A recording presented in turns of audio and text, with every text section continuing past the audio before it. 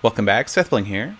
Today I'm going to show you a type of secret entrance that you can do using a new feature of carpet in the 13W24B snapshot.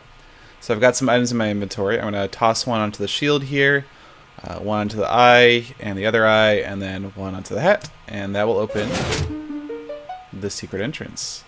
Let me do that one more time, and I'll point out some things. So I toss it onto this spot on the shield, and you'll notice the item disappears.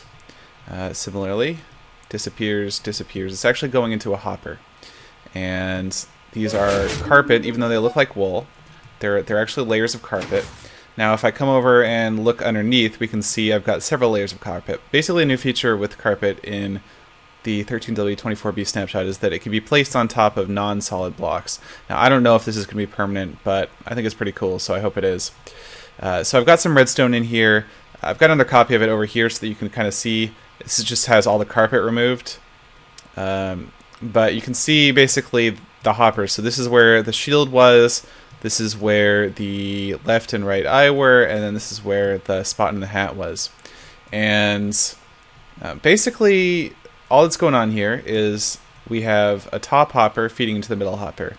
Now the middle hopper is frozen by a redstone line, and that feeds into a chest.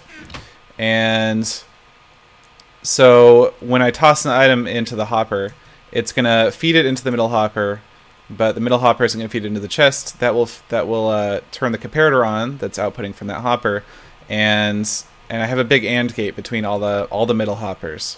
So if I toss it in here, you'll see this turns on. Toss it in here, this turns on, which turns off all these torches, and that's the AND gate. And then there's one last here. When this one turns on, this torch is going to turn off, and this line will turn off.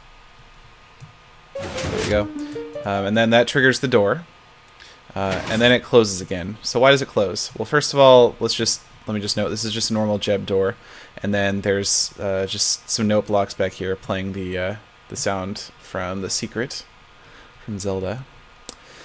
So why did the door close back up? Well, here's why. When the last item got into the hopper and the AND gate turned on, I'll show you exactly what happened. When that happened, well, this line turned off. Now that line feeds with a bunch of delay back out and into all of the middle hoppers. So that's what was turning all the middle hoppers off and keeping them from dispensing their items. So when I put in that last item, after that big delay, the middle hoppers will be able to release their items into the chests, and that'll turn the comparators back off. So here we go, it turns on, there's that big delay, and then the middle hopper can start putting its item back in the chest, and the AND gate turns off. If you know much about redstone logic, it's pretty simple.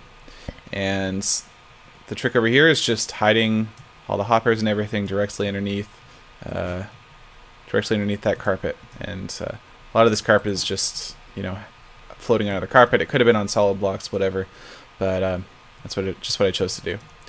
So that's about it for the secret entrance using carpet. Thanks for watching.